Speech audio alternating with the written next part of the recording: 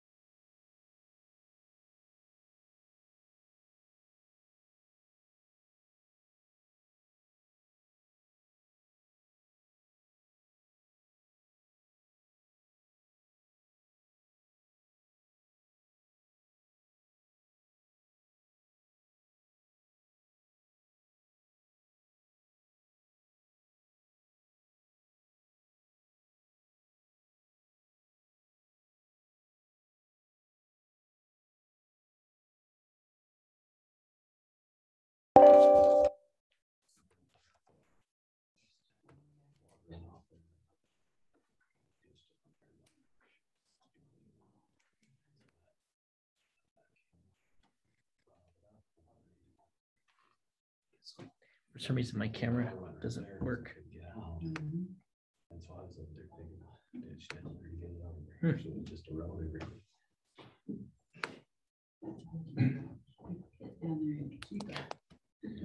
Scott, can you hear me okay?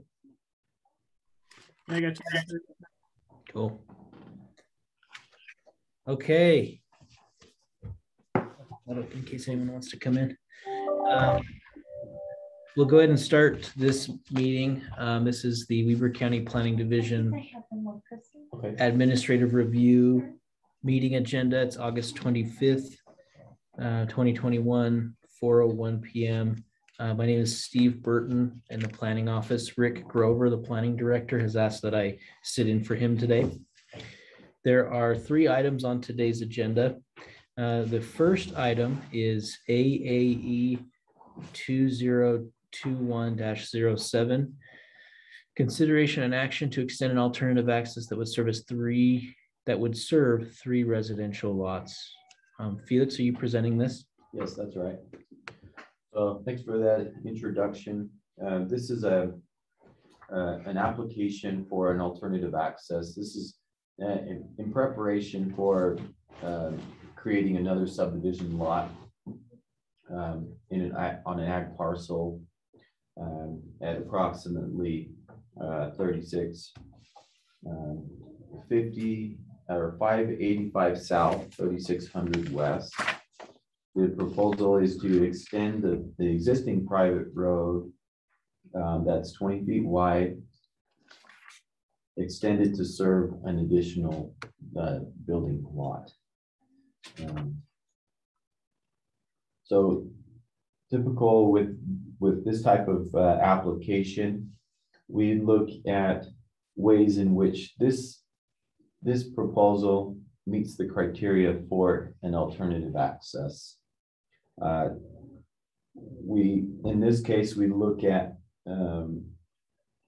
the parcel configuration, and we also look at some of the conditions that will be included with the approval.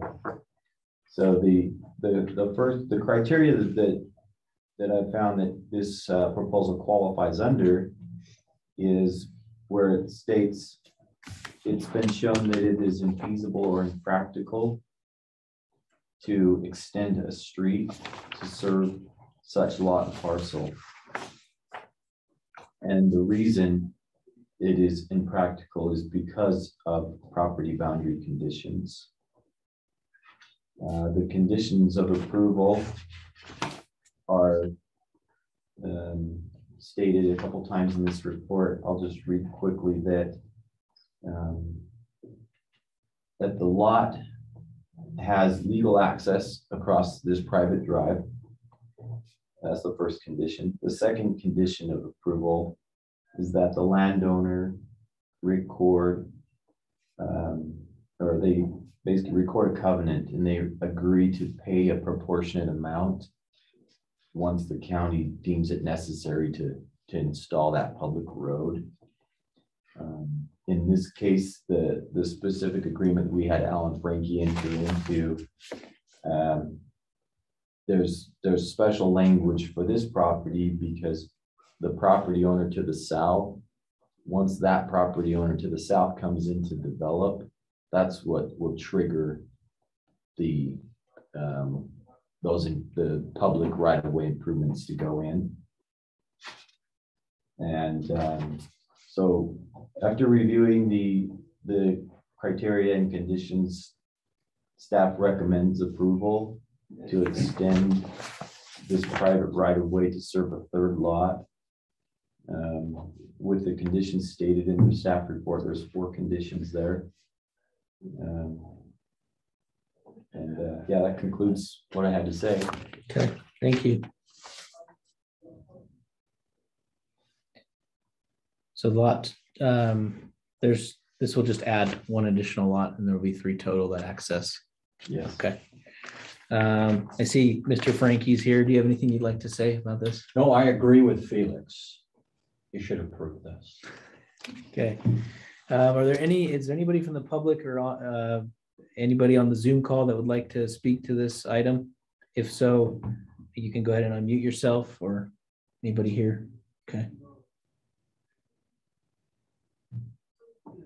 Yes, I'd like to ask a question. Sure. If you go ahead and state your name and address, and also know that this public comment isn't, we likely won't answer your questions in this meeting, but we're happy to do so after this meeting if we can. But yes, please go ahead and state your name and your comments. This is Jeff Wiener, and I'm at 1964 South Falcon Way, diagonal to that property, actually across in certain places.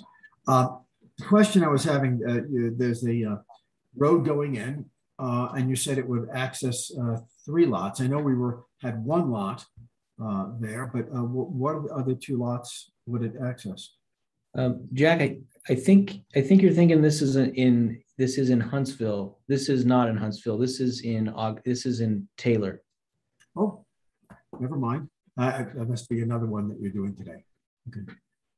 Okay. Yeah. Any other comments or anything from anybody else?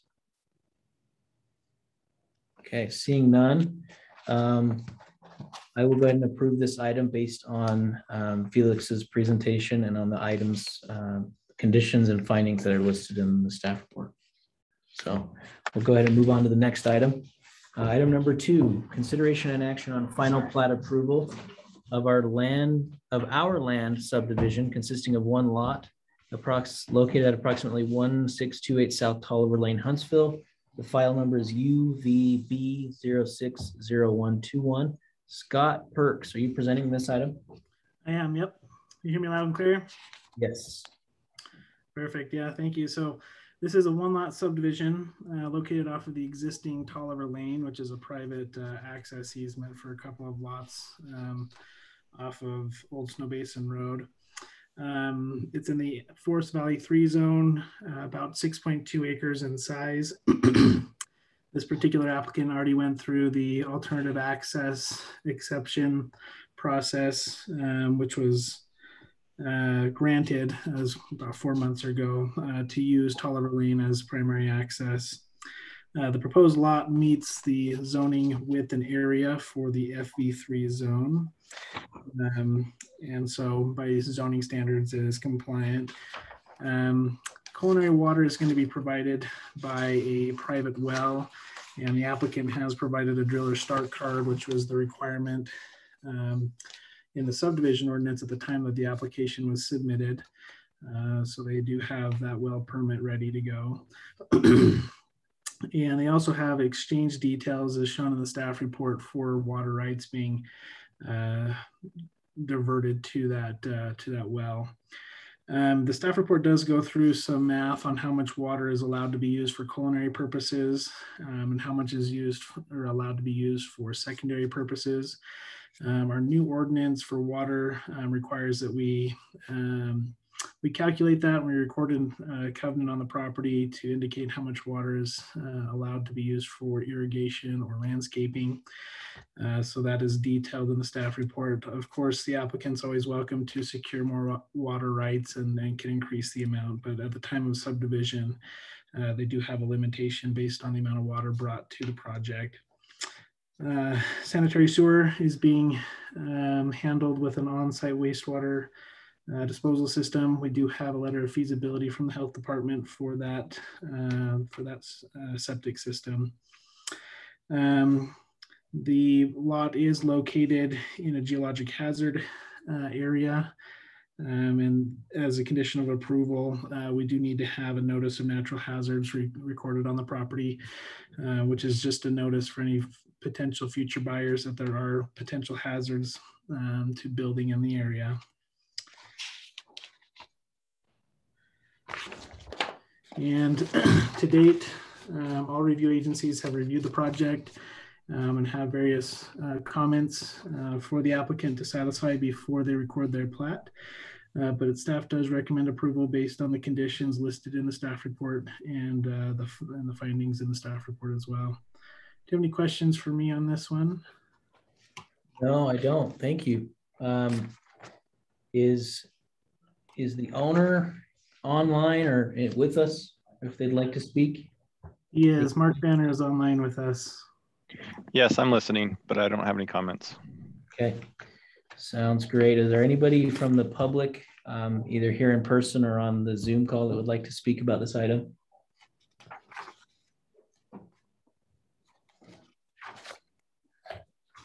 Okay.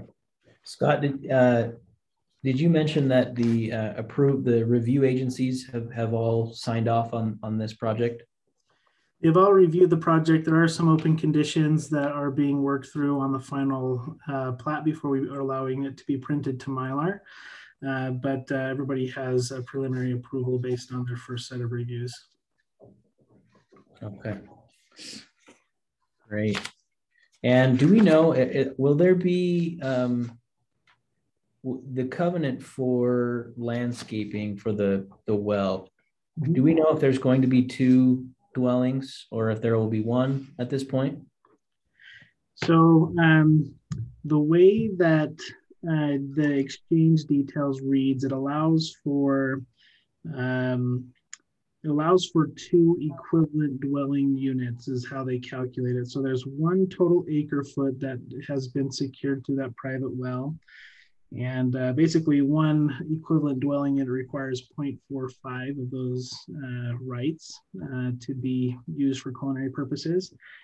So he can have two equivalent dwelling units. So he could build a primary home and then have an accessory dwelling unit and use that second EDU for the accessory dwelling unit, which would leave 0.10 acre feet of water for irrigation purposes. And that calculates out to just a hair under 1,500 square feet of non-drought tolerant landscaping. So they can xeriscape as much as they want, but in order to irrigate, landscaping that needs constant irrigation, they can have up to just a hair under 1,500 square feet of that.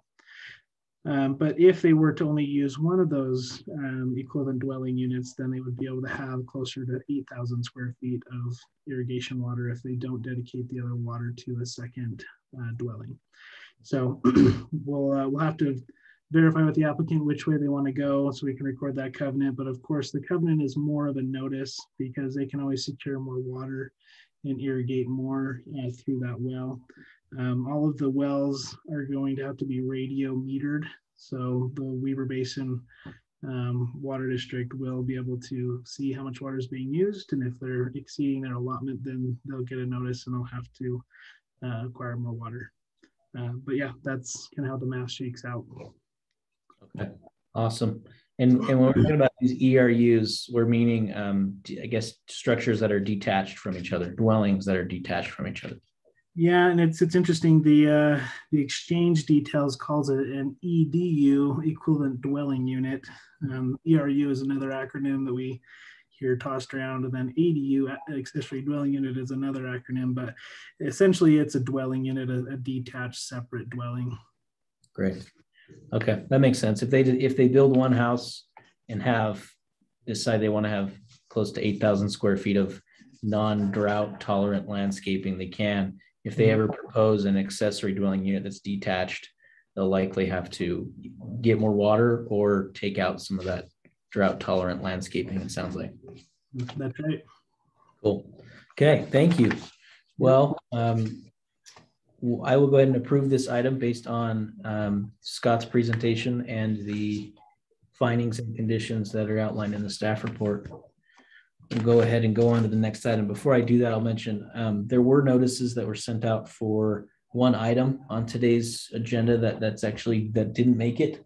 It was for Falcon Crest subdivision. And so if you're here or if you're online for that Falcon Crest amendment, that will not be considered today. It was taken off of the agenda. We have the final item number 3, LVB 062521, consideration and action on final plat approval of Blaine A. Hadley Farms subdivision consisting of 3 lots located at approximately 3220 South, 4300 West in Taylor. Scott, it looks like you're presenting this one. And yeah, and actually is Marta able to allow me to share my screen? Yeah. Should be good. Okay.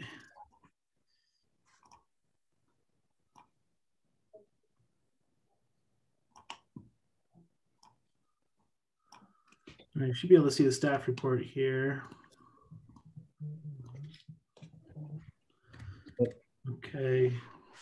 So you should be able to see the plat. So this is final plat approval for the Blaine Hadley Farm subdivision. It's a 3-lot subdivision located in the A2 zone at approximately 3230 South and 4300 West. The total project area is 9.88 acres, and they're splitting that acreage into 3 lots, the smallest of which is 1.9 acres, and then the largest is 5.3. And in the A2 zone, the minimum acreage is 40,000 square feet and 150 feet of width, which each of these meets those minimums for the zoning. Culinary water for this subdivision is being provided by Taylor West Weber Water. And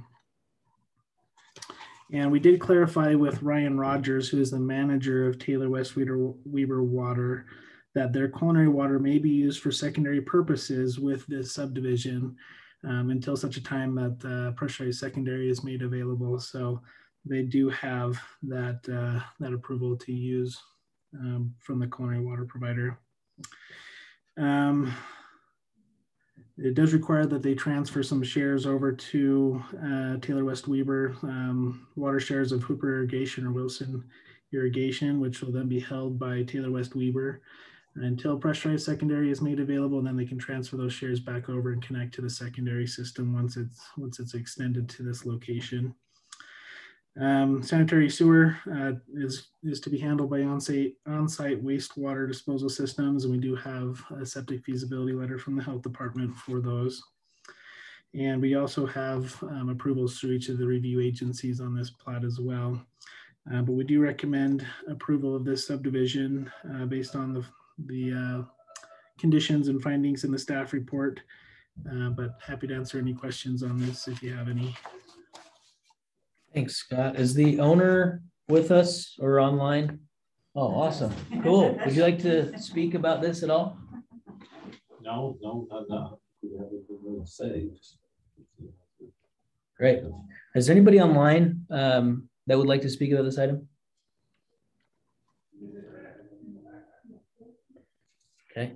One thing I will mention is I have had a conversation with an adjacent landowner who it sounds like may be part of the ownership of this lot. No. Okay, that's not the case. Okay. No, imposter. Gotcha. So, and that's why we require title reports so we can verify who's all part of the ownership. And also we've got our surveyor's office and our mappers that also look at ownership. Scott, have you, I know notices were sent out, is that right? That's right. Yep. Okay. Any letters or any comments, any public comment that you've received on this? I haven't received any comments to date. Nope. Okay.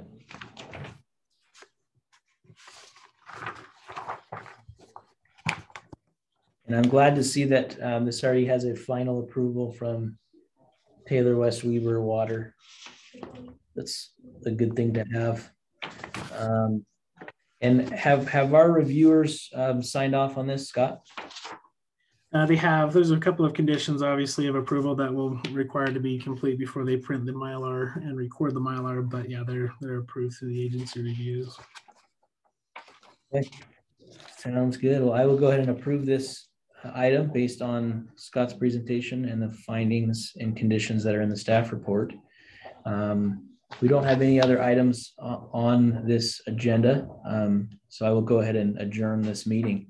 Thanks for attending. Thanks, Steve. Yes. Thanks, Scott. See you.